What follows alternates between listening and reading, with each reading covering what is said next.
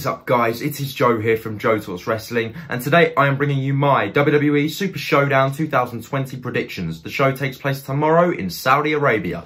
Let's get right into the first match.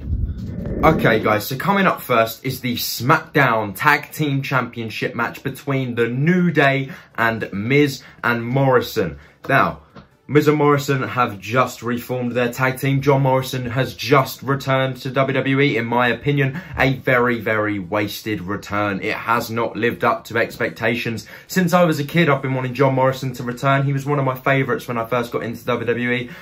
And I am disappointed with his return. Now, John Morrison's in-ring ability, everything, is all fantastic. But I always imagined him returning in the Royal Rumble, hearing his music, watching him come down. So they spoiled that initially by having him debut backstage, or re-debut, I should say, return. Then in the Rumble, he got squashed by Brock, which is never good. They reformed him in a tag team with Miz. And I think WWE knows they messed up with the John Morrison return. So in my opinion, I think that John Morrison and The Miz are going to beat The New Day for the SmackDown Tag Team Championships. Moving on.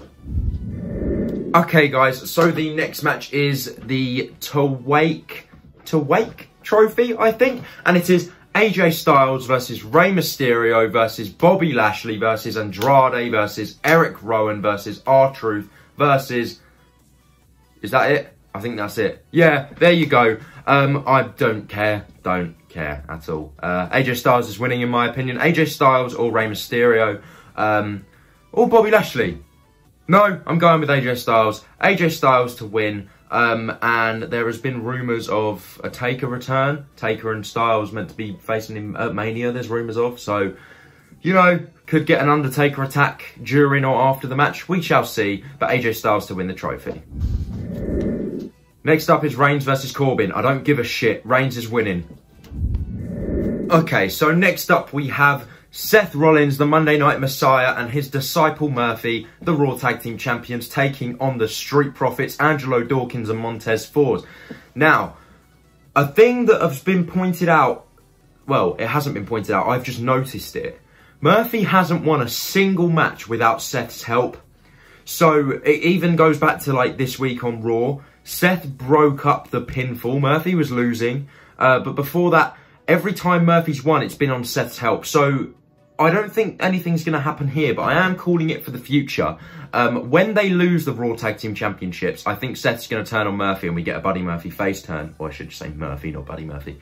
But for now, I think that Seth Rollins and Buddy Murphy... I said it again. Seth Rollins and Murphy, just Murphy, are going to retain the Raw Tag Team Championships. I hope that the Street Profits don't get taken into like a jokey character like Enzo and Cass did. But at the same time, they've just been crowned as champs, and I don't think the Street Profits were the right pick to go for them here. I think they should have been saved for a later date, because I do think the Street Profits should take the titles from them, just not on this show. So I'm going with Murphy and Rollins to retain. Okay, so next up is the second women's match ever in Saudi Arabia, the SmackDown Women's Championship between Bayley and Naomi. I am so bored of Bayley's SmackDown Championship women's reign. I said that completely wrong, but I'm so bored of her title reign. They keep saying it's like history making. It's not. She lost the belt at Hell in a Cell to Charlotte and won it back. But WWE are like trying to make us think that this has all been one reign from like Money in the Bank to now, which it hasn't been. But either way, I think, you know, it's in Saudi Arabia. It's the second women's match. Got to do something historic. Naomi's winning. And hopefully we get back her Glow Championship. If you guys remember the Glow belt from 2017, really nice title. And I'd like to see that again. I don't know why they scrapped the Carmella match. Initially, Bayley versus Naomi was planned for WrestleMania. Unless the WrestleMania card is too stacked and they've got too much, and they're going to leave off the SmackDown Women's Championship and just use it here. I don't know, but I think Naomi's going to win. Next up, guys, is the WWE Championship match between Ricochet, WWE's resident superhero, and the Beast Incarnate, the WWE Champion, Brock Lesnar. Now, is there any chance at WrestleMania it's going to be Ricochet versus Drew?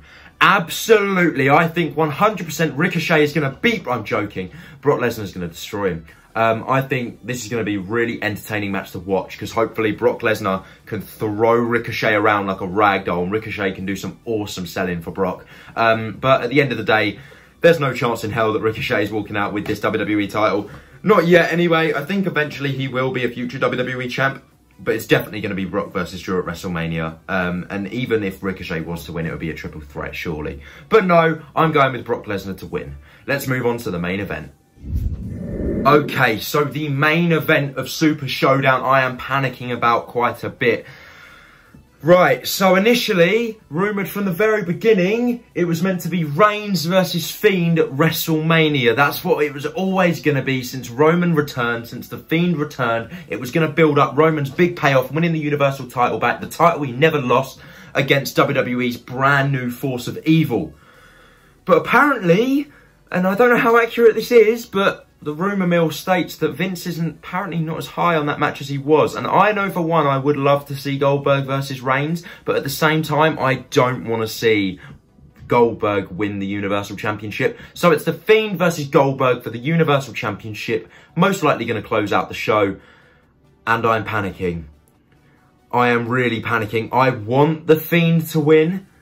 I'm predicting the Fiend to retain. I am going to predict the Fiend to retain. But at the same time, you've got to think of it from a booking standpoint. If Roman Reigns, who's just been cheered again, beats the Fiend at WrestleMania, are the crowd going to once again turn on Roman? Whereas if Goldberg beats the Fiend, they're going to turn on Goldberg and then cheer Roman beating Goldberg at WrestleMania. But I don't know if Goldberg's even scheduled for WrestleMania. And I don't know. It's all so confusing. But I still think that it's going to be the Fiend versus Roman at Mania. So having said that, I'm predicting the Fiend to win. But I'm not going to be surprised. I'll be disappointed. But I won't be surprised if Goldberg wins the title and squashes WWE's new star. But hey, that's just me. This has been my Super Showdown predictions. Let me know in the comment section down below what you guys think is going to happen. I've been Joe from JoeTalksWrestling. You guys have been awesome. Stay tuned for more wrestling content. I will be watching live Super Showdown and I will be making some reaction videos. I don't know what matches to yet, but there will be some. Anyways, like, comment and subscribe and I'll see you in the next video. Goodbye.